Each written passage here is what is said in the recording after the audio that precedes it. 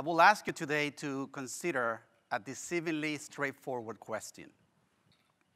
How do well-meaning educators disproportionately place racial and other minority students in special education?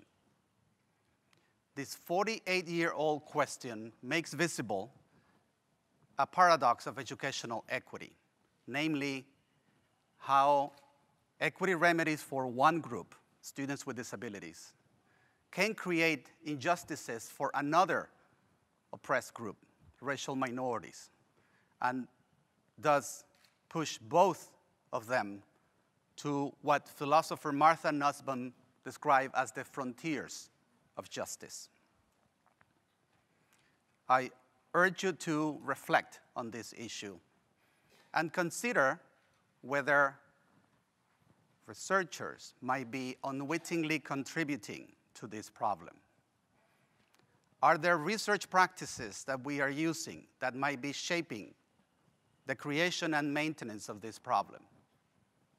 Can we change these practices so that educational opportunities are enhanced for all students, but particularly for those who are oppressed? I will explain that a number of factors in the research community in this literature have contributed to create and perpetuate this complex problem. I argue that the research has ignored, first, the historical legacies of inequality that have been perpetuated for certain groups in society. Historians have documented the deep entanglements of race and disability. Both groups have been considered subhuman at some point in history. Both groups have endured limited educational opportunities over generations.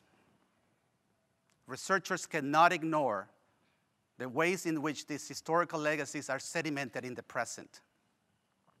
The most obvious and evident signal of these legacies is found in opportunity gaps that are built in systems and infrastructures.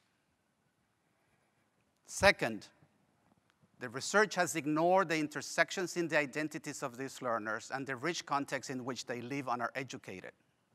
When we look at these studies, investigators tend to ask binary questions. Are minority students overrepresented, or are they underrepresented? Is the cause racial bias, or is it caused by child poverty?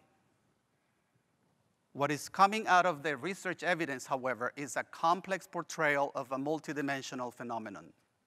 We know that identity intersections and contextual contingencies matter. For example, we have found that African American students are over twice as likely to be placed in special education in the intellectual disabilities category.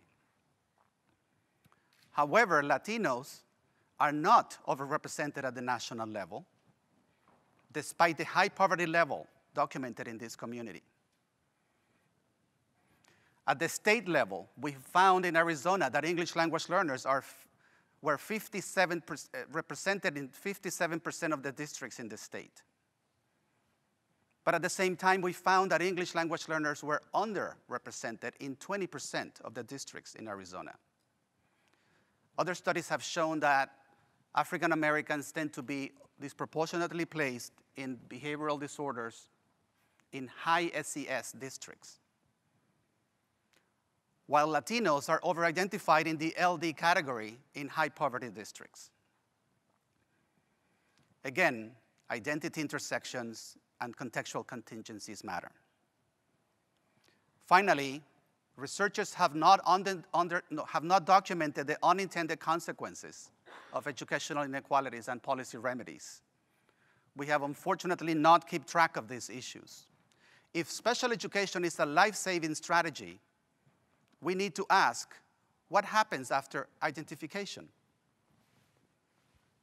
And we know that in addition to offering specialized interventions for students, there are a number of other consequences that affect students with disabilities. One is there is a higher risk of dropping out. They are more likely to receive discipline sanctions. They have lower access to college and the overlap with the juvenile justice system is greater.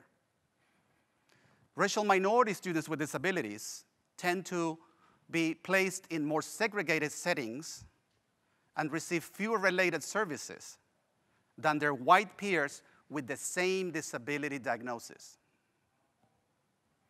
Moving forward, therefore, the research community must embrace a historical imagination in this program of work. This will allow us to come up with data sets that are allowing us to represent the evidence in different new ways. It will allow us to examine and map the geographies of opportunities available to these communities.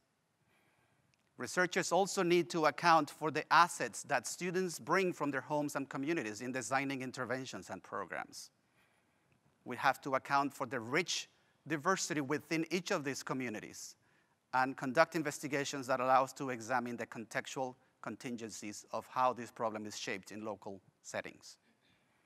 Finally, we have to rethink how we prepare researchers.